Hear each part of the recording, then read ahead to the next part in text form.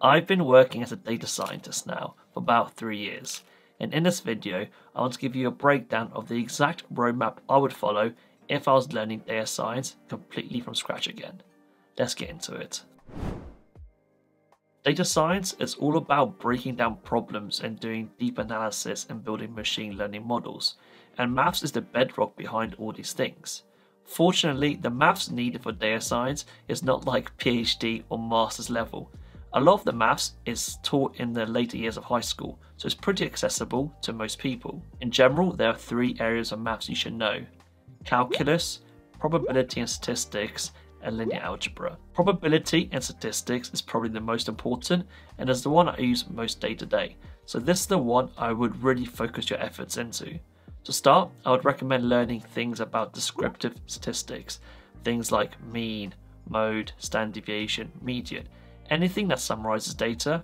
And I would also learn things about plots, so how to visualize data using bar charts, graphs, violin plots. Just visualizing and summarizing data is the first step. Then I would learn common probability distributions like Poisson, gamma, binomial, and normal. After that, it's time to learn some probability theory, so things like central limit theorem, maximum likelihood estimation, and Bayesian regression.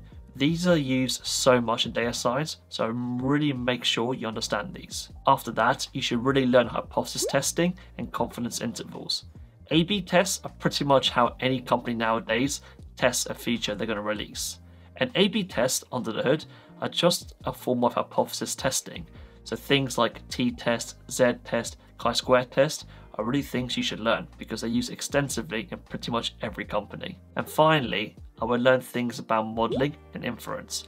Even though this kind of crosses over with machine learning, but there's 2 models, linear regression and logistic regression, which are more statistical models than they are machine learning models, so I'll definitely learn these. To learn all of this, I recommend the textbook Practical Statistics for Data Science, because it's in the title, it's mainly designed for data scientists, and it also has code examples, so you can also practice your statistics whilst also brushing up on your Python skills. After you've learned stats, I will then move on to learning some calculus.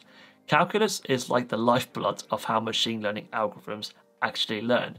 Think gradient descent for linear regression or backpropagation for neural networks.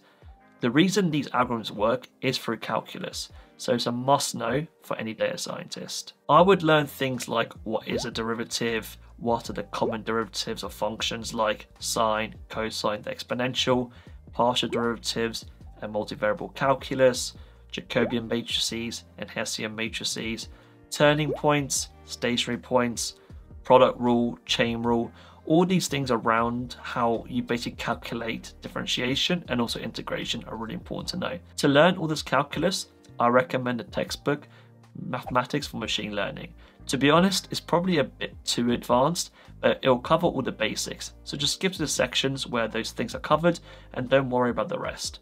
Of course, you can dive deeper if you're really interested, and that'll make your calculus knowledge very excellent. And finally, the last topic is linear algebra, which is all about how linear transformations affect vectors and matrices. Now, you may think this is not used that much, but it's actually used quite a lot. For example, TensorFlow, which is like one of the best packages out there for neural networks. Tensor is actually a matrix, and data frames, where you store your data in training, validation, and testing sets, are actually just a multidimensional matrix. So matrices and vectors are literally everywhere in data science. The things you should know are what are vectors, what is the magnitude of a vector, what is its direction. Then things like matrices, the inverse, transpose, trace, eigenvalues, eigenvectors. These are things that are so important and crop up all the time. And finally, you should be familiar with systems of linear equations. These are used quite a bit in optimization problems, and naturally, sometime in your data science career, you will have an optimization problem to solve, and these come in real handy when that's the case. To learn all of these things, I recommend the Linear Algebra for Machine Learning course on Coursera. Again, it's excellent and is specifically designed for data scientists and machine learning. After you've logged down the maths, it's now time to develop your coding skills. I'm sure by now you know the 2 main languages for data science are Python and SQL, with Python probably being the more important one. For Python, I recommend taking any introductory course. I will link on screen here some recommendations. In reality, it doesn't matter which course you take because any beginner course will teach you the exact same things. The main thing is just to pick one and get started. On the screen here are the things you should learn. And the main thing I want to drive home is that make sure you do the exercise problems. You only really learn programming when you have hands-on experience. Watching a video of how to write a function is not quite the same as actually writing a function. So make sure you do all the exercise problems and get hands-on experience. After you've developed your Python skills, it's now time to learn some SQL. On screen here are again some recommendation courses I suggest you take. Again, doesn't matter which course you take, just as long as you pick one and get started. In terms of what you should learn, on screen here are all the basic functions. These basic functions are pretty much what I use 95% of the time when I'm doing any form of SQL. If you have time, I also recommend investing some effort into other tools and technologies that are used frequently by data scientists. These are Git, Shell and Bash, and also a package manager like Anaconda. I'll link on screen here some really good tutorials to cover all these things and also in the description below. Right, at this point we have developed all our fundamental knowledge in programming and maths to start getting into the fun bits, which is actually learning data science and machine learning. To start, I recommend learning the Python specific libraries for data science and machine learning. The things you should learn are NumPy, which is like a scientific computing package, Pandas for data manipulation, scikit-learn for the baseline machine learning algorithms, and matplotlib, which is a plotting library inside Python. The next step is to delve into some machine learning theory. By far and away, the best machine learning course is Andrew Ng's Machine Learning Specialization. I took this back in 2020 and it is amazing. I mean, back in 2020, it was written in Octave, but now it's been revamped, it's in Python, and it even has more cutting edge algorithms in there, like recommendation systems and reinforcement learning. So I really recommend you start with this course. After you've completed that course, I recommend you take on the subsequent one, which is the Deep Learning Specialization. This will teach you things like RNNs, CNNs, and will even touch upon large language models. So this will teach you all like the cutting edge aspects of current machine learning. With all that new knowledge under our belts, it's now time for the most important step, which is projects. This is how you're going to solidify all your knowledge in Python, SQL, maths, machine learning, because getting hands-on experience practicing these things is by far and away the best way to learn. Some ideas to try are entering a Kaggle competition, implementing a machine learning algorithm completely from scratch, or any other personal projects that really interest you. The point is, just do a range of projects in different areas, and that's the way you will learn. Try out different algorithms, different business cases, different types of problems, because the more breadth you get, the better your skills will become. Before applying to any entry-level roles, I recommend you do some extra work to ensure that your CV and application really stand out. Nowadays, loads of people want to be a data scientist, and the market is quite tough at the moment.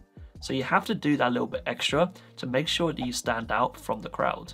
Some things I recommend you do is get a GitHub profile and populate it, implement a research paper from scratch, write a blog post about anything you've learned, studied, or are learning, and finally, create a personal website with all the things you're learning, done, your progress, just to showcase your interest in the field. I promise that 80% of people probably won't have this, so you immediately be in that top 20% of applicants. And not to mention, doing all these things will demonstrate your interest, improve your coding skills, and make you a better, well-rounded data scientist. Now we are at the final stage, which is job applications. And to be honest, this is probably the hardest, mainly because there's a big element of luck involved in landing any job. To improve your luck, make sure you do those things that I mentioned to stand out. But ultimately, it does come down to a numbers game. I'm not lying when I say that I applied to over 300 jobs when I was trying to land a graduate data scientist role. I mean, not all of them were data science roles, but a majority of them were. So this goes to show you that it is just about volume. Some people may disagree with this approach and say that you should tailor your CV and application to each job. I mean, this is probably true, but to be honest, sometimes you just don't have the time to do this, and sometimes it's really not worth the effort. I'm not saying just spam apply for every single thing you see. Make sure you review the company and the job to make sure it's somewhere you'd like to work and a job is something you'd like to do. Otherwise, you're kind of wasting your time and their time. And don't worry if your first job is not at a FANG, hedge fund, or some really sophisticated fancy company out there. The goal of your first role is just to learn as much as possible and become a better data scientist. You can always change careers and maneuver your kind of trajectory later on. If you want more tips and advice on how to break into data science, then make sure you check out my weekly newsletter, Dishing the Data. I send it every Monday morning, and it's all about my thoughts and experiences as a practicing data scientist. If that sounds interesting, I'll link it in the description below for you to check out. If you enjoyed this video, make sure you click the like and subscribe button, and I'll see you next time.